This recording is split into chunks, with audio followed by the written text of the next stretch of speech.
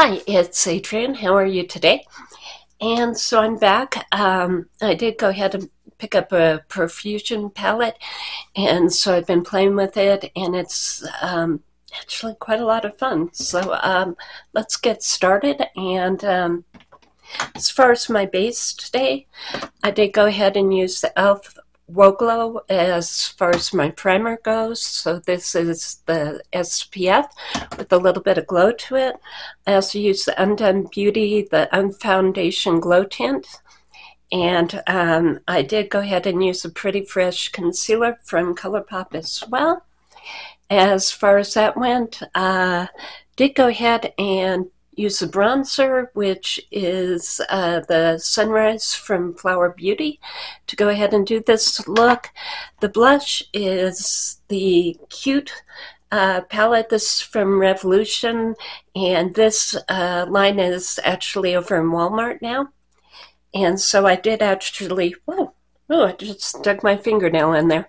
I did go ahead and use the blush and the highlighter from this palette, and again, this is over at Walmart. As far as what I used over the top, well, I used the highlighter from the blush, and then I also used this Natural Glow from Physcian's formula. Yeah, the name of it is Natural Glow. So I used that over the top of the blush, which is backwards. There we go. So I used these two as far as blush, and I did use a highlighter from the blush palette as well. Let's see, I did go ahead and use the Sky High mascara as far as that goes, and the Brow Glue and Taupe by NYX. And as far as the actual palette itself, the Profusion, this is their Metachrome palette, and you can pick this up over at Walmart. The smaller pans are going to be the matte pans, and then these larger pans are going to be the duochromes, and this is a pink, yeah, highlighting kind of powder. In fact, I'll go ahead and put a little bit of that right under here.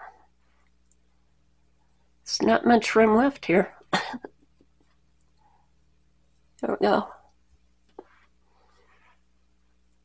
So that's what the pink powder in the middle does. And as far as my look, I went ahead and started with this color down here as far as my base.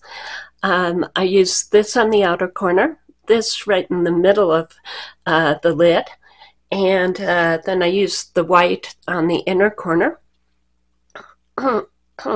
And like you just saw, I put this one right under the brow bone. And then I did go ahead and pick these up.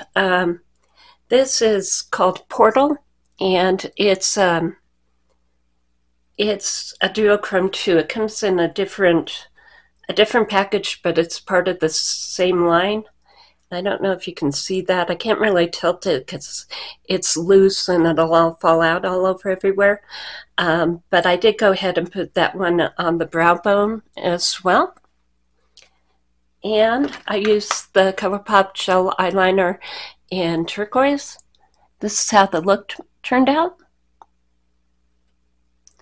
And I just think it's a lot of fun. I'm glad that they came out with this. I've been wanting to try more of the duochromes, and just getting to play with the whole palette of them is a lot of fun. Like I said, this palette is just gorgeous. It has a lot of great combos in it.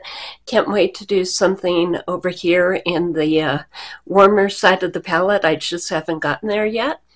So this is my second look with this palette. Like I said, it's behaving really, it's just a really fun palette.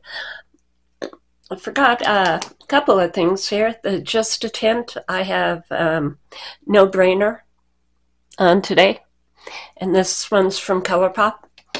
The Better Glow, I went ahead and used the translucent one as an all-over sort of finishing powder.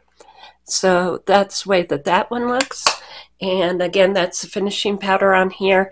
And the other one, the Natural Glow, I used on top of, as a topper on top of the blush. And I think that's just about the whole thing. Actually, I forgot to put some Glisten up here. Let's do that. Let's see if it makes this any more shiny. Maybe a little bit.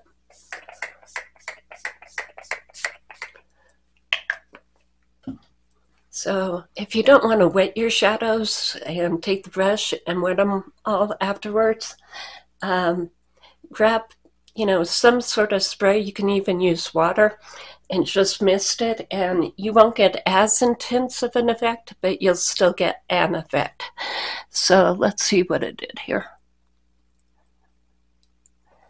That's the way to do it if you don't want to, you know, sit there with the brush forever.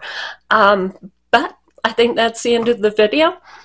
And thank you and have a great day. Bye.